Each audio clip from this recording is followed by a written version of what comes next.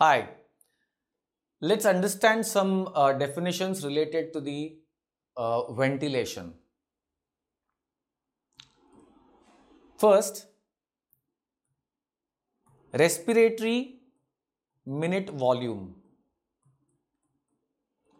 or also sometimes called as minute ventilation.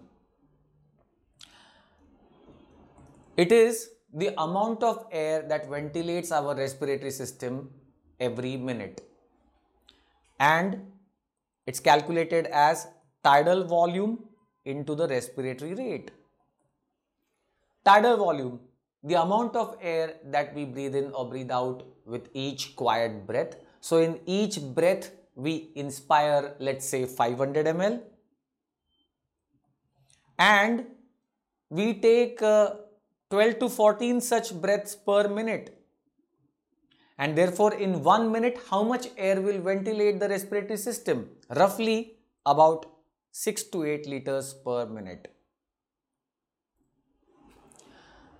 Second, this is a more important definition. Alveolar ventilation per minute.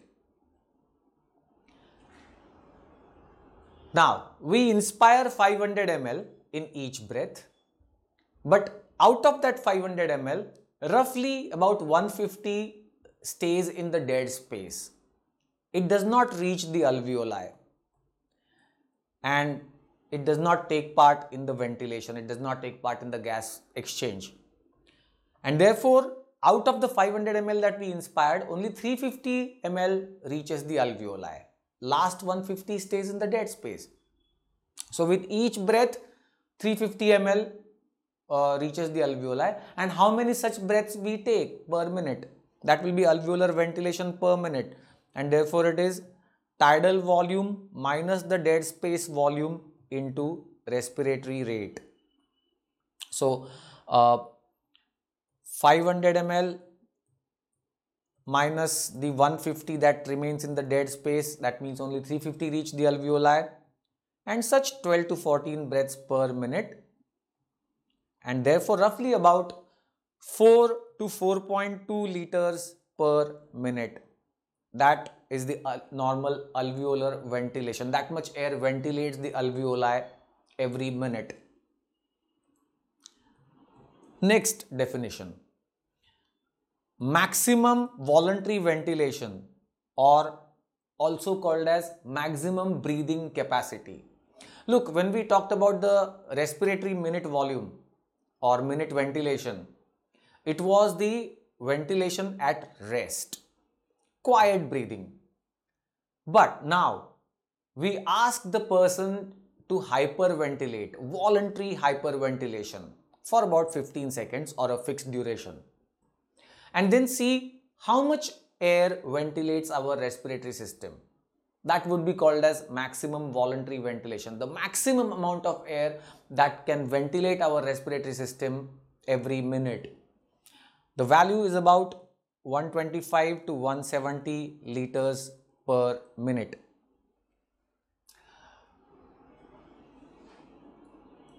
And that brings us to the next definition, and that is breathing reserve. How much is our breathing reserve?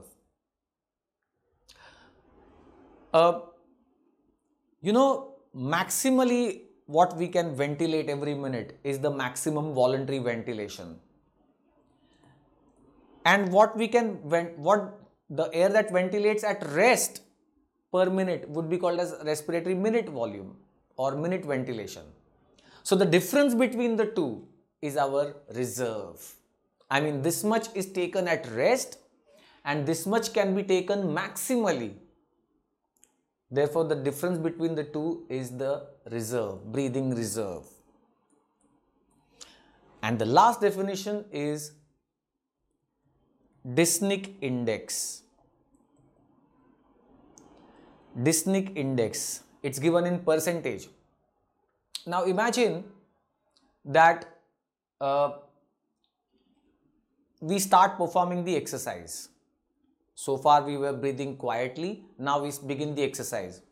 What will happen is that the value of respiratory minute volume or minute ventilation will go on increasing from 8 liters, 10 liters, 12 liters, 15 liters, and that means the difference between the two will decrease. Breathing reserve will decrease, and at one point what happens is breathlessness appears. That would be called as dyspnea point. So dyspneic index first is calculated as breathing reserve upon MVV into 100. Breathing reserve upon maximum voluntary ventilation into 100, or MVV minus RMV upon MVV into 100. The normal value is about 95%. So imagine MVV, let's say 125 liters, RMV 8 liters. Now imagine at rest or normal breathing, the value is 95%. Now you start intense exercise.